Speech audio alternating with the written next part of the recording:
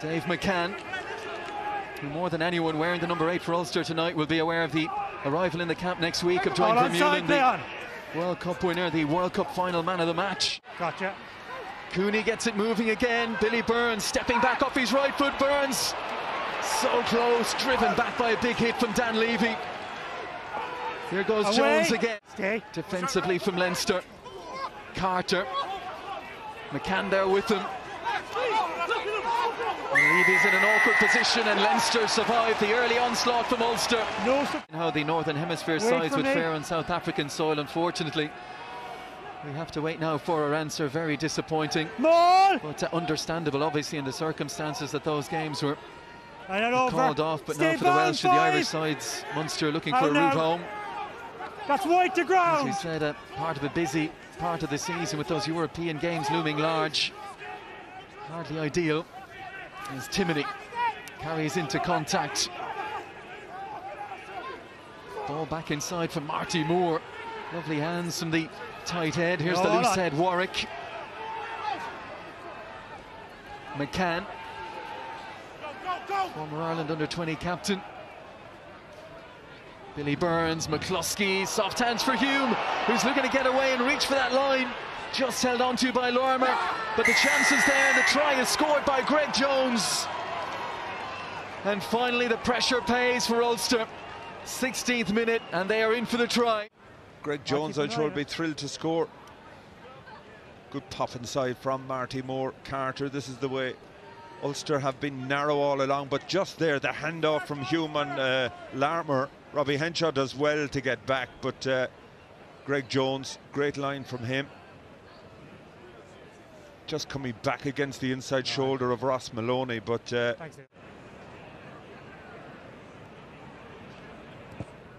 from the opposite side, he is drifting it in beautifully inside that right-hand post. And even on limited possession, Leinster, they just looked that bit more zippy in attack.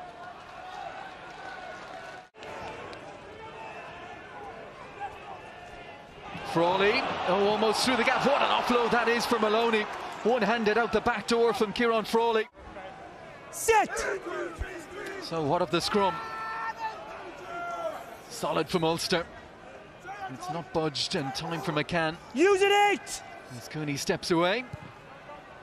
And now kicks it into the backfield. Looking for a kind bounce. All right, you're out 12. Hard work for Leinster, though, find themselves back inside their own half. Byrne gets it away. Here is Adam Byrne. So fleet of foot. The offload for O'Brien, met by a big hit from Lowry, but O'Brien keeps it alive. Larmer. Season that began so well, 4 straight wins. Advantage over. Before running into a very impressive Connacht. Well, here's an opportunity right through the middle. Ross Maloney showing some pace. Almost 17 stone, but just look, I mean, great breakout here by Ross Maloney. He's looking for support. 5 metres from the Ulster line. They go to Toner at the front. And now look to get that maul going. Ulster trying to drive them to the sideline. McGrath, crash ball. It's Henshaw. Penny. The posts are beckoning. The line is beckoning for Leinster. Can they get themselves back into this game? They're a metre short. Release back. Frank Murphy, the referee, trying to get himself in the perfect position to watch this. Stay up. Ulster holding on and holding firm. Line. The drive from Ruddock. Line. Keep hand up, good.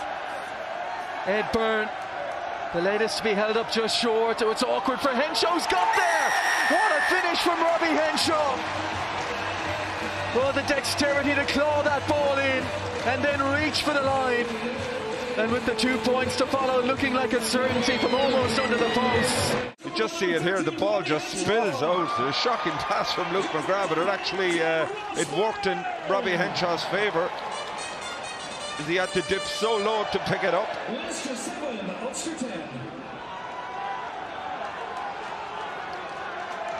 Well, Robbie Henshaw, very, very good tonight. They can see themselves through, perhaps, to the victory. Doak opts for the kick, taken by Henshaw. The man whose try got Leinster back into the game in the second half. There's a long way to go though to the Ulster try line. 3 points would tie the game. A try surely at this stage would win it for Leinster. Ulster put in a huge shift here for Dan McFarland.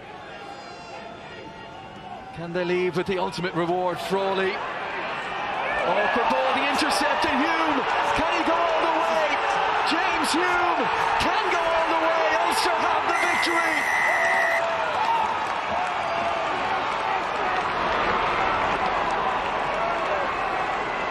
And it's celebrated almost like they've won the league here. And who would blame them? Pilloried for their performance over at the Aviva Stadium in defeat to Connacht 5 weeks ago. And James Hume, the man to wrap up the win. Well, he's had an outstanding game, hasn't he? And the pressure was on Leinster. They tried to force it too much. He read that brilliantly. And as I mentioned, Ulster only won once here ever before. This could be a famous victory for them. And on the back of what happened against Connacht, you think psychologically it'll be huge. Well, he gambled and he got the ultimate reward, James Hume. What a big knock. Were to miss this one. But he hasn't missed this one. Such a sweet strike for Nathan Doak. He knows the victory is wrapped up. 20 points to 10 Ulster. James Hume is my URC player of the match. Well, there were questions asked of Ulster tonight.